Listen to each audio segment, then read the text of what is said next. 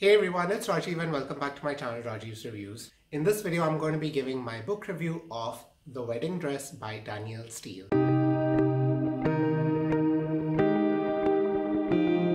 I always love reading a feel-good historical romance fiction novel from time to time, and I was fortunate enough to receive an advance copy of this book from the publishers for my review. And having said that, I actually enjoyed reading this book and I thought it had all the classic elements of a Danielle Steel book.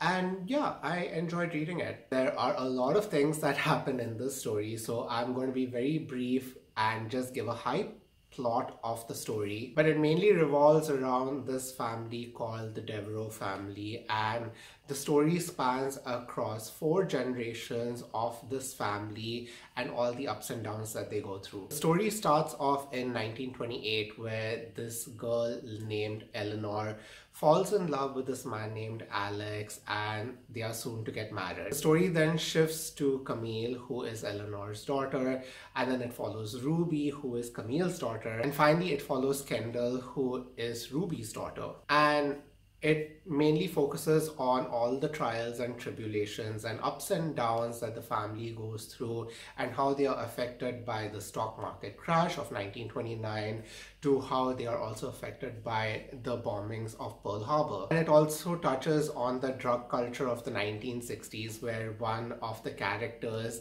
decides to become a hippie and she gets overdosed and starts abusing drugs. The family goes from riches to poverty to climbing back up the ladder, and there are quite a bit of twists and turns. But what is interesting is that there is a certain wedding dress that manages to stand against all odds irrespective of what the family is going through and how it gets passed on from generation to generation. Like I've said in some of my previous videos, I always love reading a good family saga drama where you get to see a range of emotions that each of the characters go through, and there's a lot of twists and turns that happen, and it's interesting to see how some of the traits are passed on from generation to generation. One thing which I really enjoyed about this book, and which I generally enjoy reading some of Danielle Steel's books, is the feel-good factor in it. You don't have any of the dramatic elements like deception and revenge and betrayal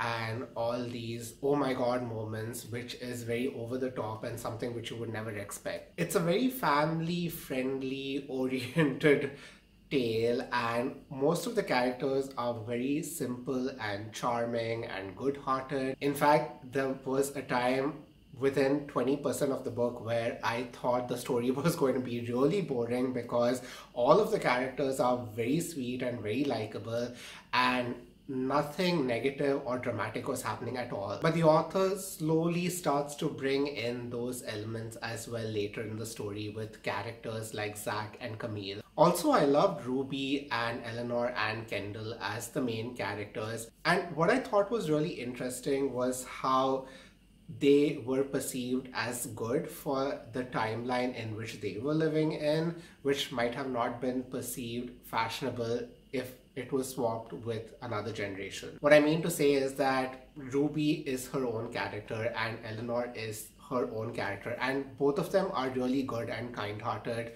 but some of the things that Ruby did might not have been considered fashionable if she was living in Eleanor's timeline. And moreover, I also like some of the historical events that takes place in the story which is connected to the characters, like the World War II experience or Pearl Harbor or the stock market crash. But the only main problem I had with the story was that it was too fast-paced. A lot of things just happen within the blink of an eye, and before you can process what has happened to a certain character or a certain situation, the author just picks up and moves on to the next part of the story. For example, Camille is this very interesting negative character who is one of the main characters who I would have loved to read more about. But as soon as the character is introduced, she grows up in an instant and she goes through so many changes in her life that you really don't get to read more about her